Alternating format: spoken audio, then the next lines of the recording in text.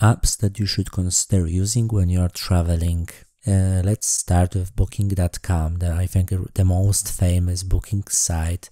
I don't really use it anymore because I prefer to stay in hostels, but I like to read the reviews and like compare prices between hostelworld and booking.com and look for the pictures of the buildings. There is definitely more pictures on booking.com. Next is Couchsurfing. I use that to just meet people in the cities that I was visiting, but I no longer use that. It's too much time and work to message people and ask them to stay at their homes, and when I travel for weekends I don't have time for that. Hostelworld, that's my favorite app. You can book here hostels, private rooms in hostels. You can message people that are visiting the same hostel and city as you. You can see who and how many people are visiting your hostel. You can see the people and messaging them. I think it's a brilliant idea. Hostels are the best place when you can meet people when you're traveling solo. Next, finance apps. Apple Wallet. I like that I can add my boarding pass to my Apple Wallet, and it's easy to use it at airports. It's scary how easy it is to pay, especially when you want to save money. I use Revolut card all the time when I'm traveling. Makes paying with a different currency is very easy, and you're saving money. Currency converter, this one works for me, and it's useful in Europe where there are so many countries that have different currencies. TooGoodToGo, a great app to save money on food. Restaurants and stores are selling foods that they didn't sell that they very cheaply, but you don't know what you will get. Next group of apps.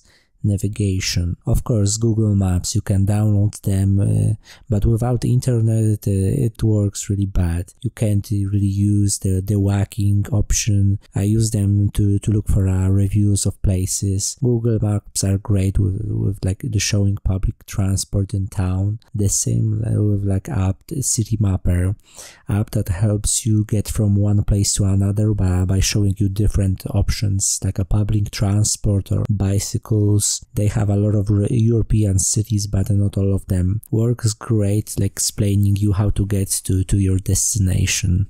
Maps.me, I don't use it often because in Europe I don't have problems with the internet, so I use Google Maps, but when you don't have internet I think Maps.me is a much better option. Mapy.Cz, app that I use to find trails around Europe. They are, if you like to hike like me, you have to check this app. It's great for see the trails around mountains, look for hiking spots. Great app. Next is a transportation. Trainline, app where you can buy train and bus tickets between the cities. Omio, similar app to Trainline, but sometimes they have different carriers to choose from. Sometimes app doesn't want to sell me last minute tickets, so I'm choosing different app. Both of them, they work basically the same. They make buying tickets very easy. Flixbus, this app, you can buy tickets, mostly bus tickets, and travel between the cities in Europe. Some tickets are very, very cheap. Rometorio, if you don't know how to get somewhere, you can check that in this app. Might recommend you transport options that you didn't know even existed. Great for planning your trips. BlaBlaCar, you can book a carpool ride, share your destination, choose a day and pick a carpool that suits you. Some rides can be booked instantly, while other rides require approval from the drivers. I use this app a lot when I was traveling around my country in summer. You can find cheap rides and find interesting people. You can read reviews of drivers, so it's not that bad, but sometimes people can just cancel just before a ride starts. Next apps, plane apps. Skyscanner, my favorite flight searching app. If you want to travel cheap, the option, you want to fly everywhere, works great when you want to find cheap flights.